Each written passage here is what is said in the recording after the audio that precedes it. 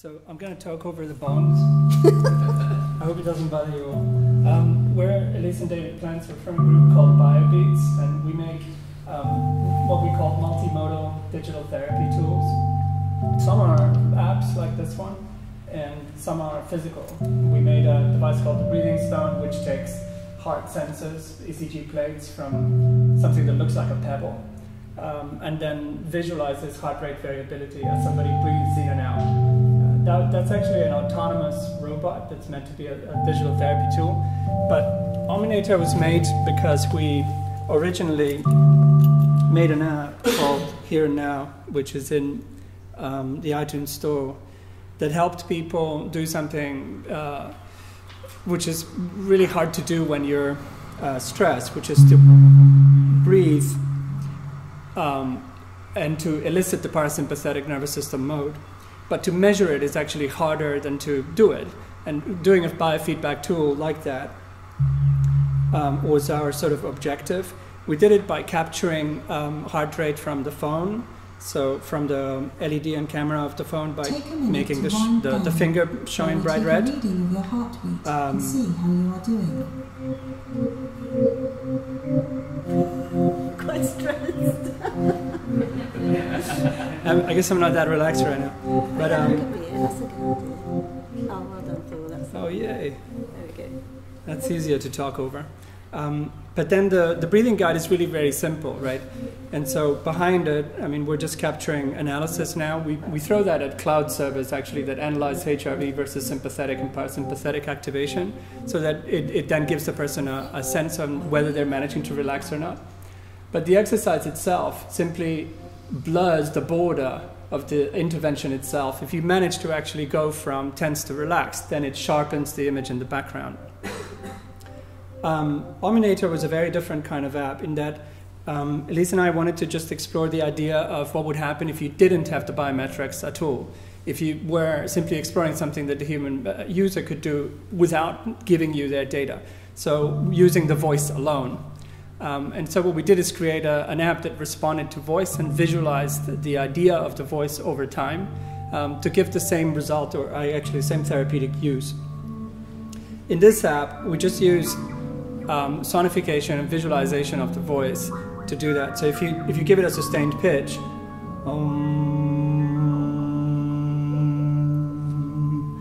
it then creates music to that pitch.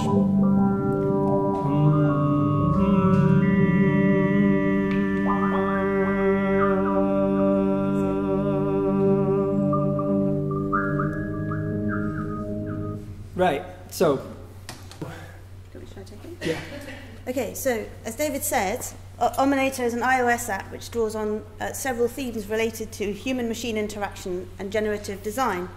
The music for the app is created using pure data to enhance someone's humming into a kind of embracing music track. And then Open Frameworks was used to generate the visuals, also affected by the pitch and loudness of the voice. We experimented with discrete processes such as simple timbre or melodic patches and visual pattern generations focused on basic geometric forms. So then we explored a series of test pieces where we could understand the value of each process against each other, and it's brought us to explore the human voice as a control, as an input both to the sonic and visual levels. The main thing that we wanted to be inspired by was procedural content generation processes that interacted with the physical. And the primary inspiration for that, for us, was Thomas Heatherwick and the kind of procedural generation as architecture or as design. So actually the origin of this started with the idea of trying to harmonize a single note in as many ways as possible. I come from a music background, and this kind of manifested in a very simple app which was designed to help beginners get through the kind of open string playing on a violin, which can be a bit boring if you're just standing there sawing away at the violin. So I made this very short video just to show you that app. It's less than a minute long, just to show you what it started with.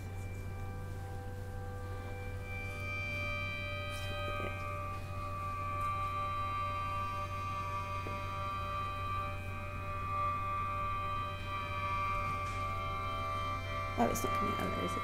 Sorry. Sorry, it's just... You can hear that just about, can you? Yeah. We could plug it in, yeah.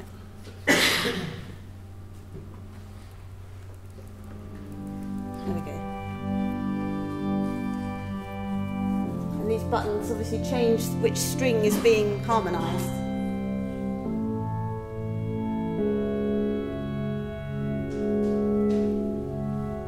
So yeah, you just choose a string.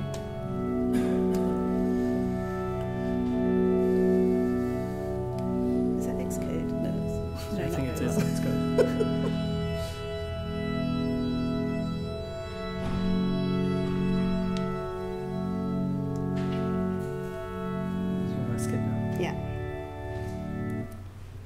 Okay, so the problem with this is that that app was very unsatisfying in many ways. First of all, the synthesized sounds are very thin and underdeveloped, and also I wanted the app to respond, like to tell what string was being played, not having to choose it each time. So I worked and reworked the synthesis patches to get some better synthesized sounds, and also added some bell sounds for a kind of more meditative connotation. So this is how the app works, basically. The microphone comes into the fiddle object in Pure Data, which gives out a MIDI number as a kind of detected pitch. This is then quantized to make it whole numbers and kind of in a useful range, and distributed around the patch to the various things that are going to be playing the notes. Also going around the patch is like a time base, which sends a pulse all the way around, which enables kind of rhythm control in terms of kind of when things are triggered on a beat of a bar. And then there's a couple of melody generators to kind of effectively make tunes which aren't the same every time. I can just show you one of those. This is the kind of what I call a sine tune, because it's just a sine wave. It's a very simple synth. But here you can just see I'm selecting what octave it needs to come in at, and then depending on what beat of the bar, it'll either play a fifth or an octave. And then this just changes the octave of the whole tune, now and again, just to keep the interest. And then on this side, this will randomly throw a note in at a kind of random time in the bar, which will either be a fifth or a ninth or a, what's that, seventh octave, an octave and four, I think that is. Mm-hmm. It just kind of, instead of being the same tune all the time, it just varies a little bit to keep the interest up. Okay, and then this is the loudness scale. So what happens is, as you hum into it, if you hum very close, you hear more harmonics up the fundamental. Almost kind of, this was, again, with the meditative connotations, the idea of the Tibetan throat singing, where they go up and down the harmonics. It's really more to kind of make you think of that, rather than, you know, replacing it or even emulating it. And that's just sort of how I did it. Cool. And then in the visual engine, we took data from Pure Data, which is running within iOS, to open frameworks to create stripe and matrix patterns. It's really a matrix pattern that contains a stripe pattern, and that's the procedural content generation basis for the visual engine, where we start with a base curve and a very simple geometric primitive that has a horizontal straight line as a base curve and a vertical line segment as the geometric primitive we shift.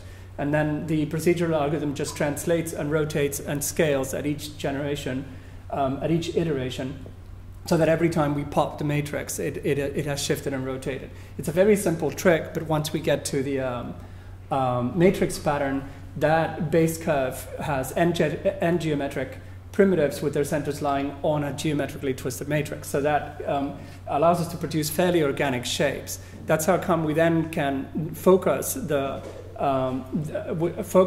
steps of the push in the matrix into something that looks like a 2D object, but that has 3D depth, so that it gives us a sort of mandala-like framework to play with.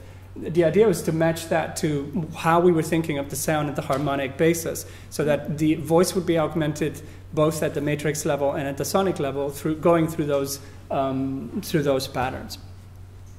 what we would like to do is to progress from the sort of process that we've put in place now, which has PCG plus a really basic idea of noise as the seed for the geometric pattern, as LFOs augmented by parallel noise. It's actually just simplex noise.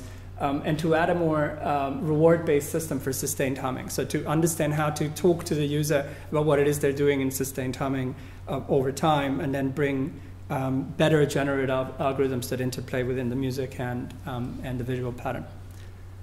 And that's it. Thank you. Thank you.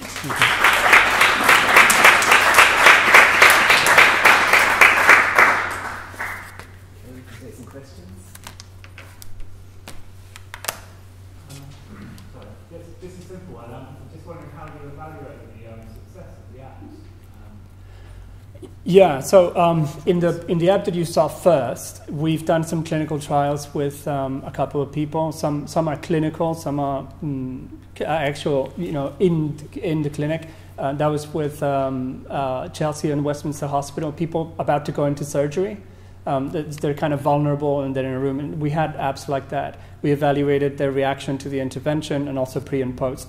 And then when we released it live, we had around 41,000 people that we were interacting with that gave us pre and post. But we were looking at the intervention as a Trojan horse. So actually, we're not measuring whether they relax. We're measuring how they recover from the intervention.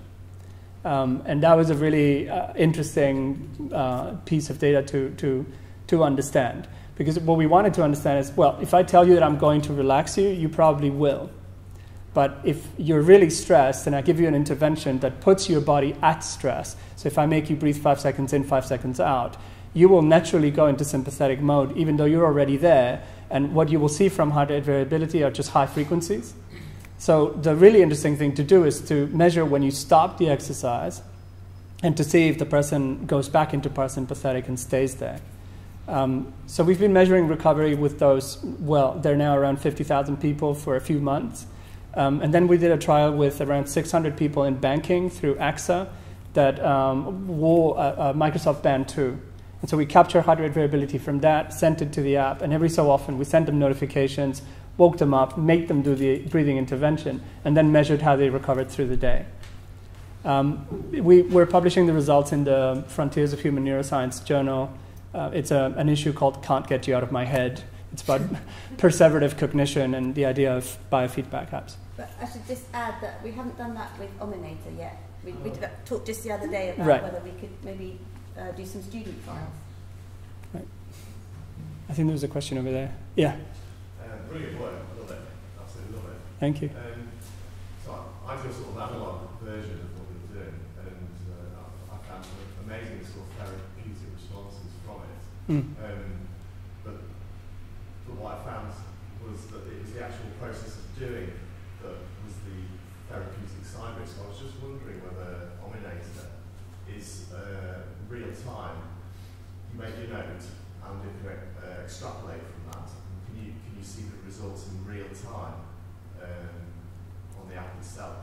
And can you alter and change your pitch and see the movements? I guess is what I'm saying. Yeah. I think right now it's too static for that. But what you can see right now is when you give it a note, it will shift around that note. So all of the pitch perception will be around that note, and the music that Elise writes. So the audio engine will generate music at that pitch, and all the harmonics related to that pitch, including some that aren't. So it's like an orchestration of your fundamental pitch. Okay, so it's taking a starting point. Yeah, it is a starting point. That's a really interesting point, because in the violin thing, obviously the chords were all changing, it was modulating, but the difficulty being then is trying to, like you say, modulate in real time, but still make it kind of smooth, as it were, if the pitch changes. So you have to then weigh up. Absolutely. Yeah. Maybe the user is the person that ends up smoothing that by the visualization of what they're at the moment in time. Yeah. That's again an interesting point, because it's too basic now, but what we would like to do is to shift away from just it visualizing amplitude, which is what it does, by the way. It's basically, if the amplitude is there, then it concentrates on the matrix pattern, and the stripes become concentric. So it gives you a sort of mandala picture. If you're not there, it disperses. Yeah. But right now, it's all about dispersion and concentric. Absolutely. But if you sustain it, you have a good point, of course, is that if the user is there and stays and hums more, we should visualize that process within there, perhaps with color. That's the therapeutic element. Yeah. Harmonization. Right. That's a good point, yeah. Thank you. Anybody else? Right. Okay. Thank you. Thanks very much. Thank you. Yeah.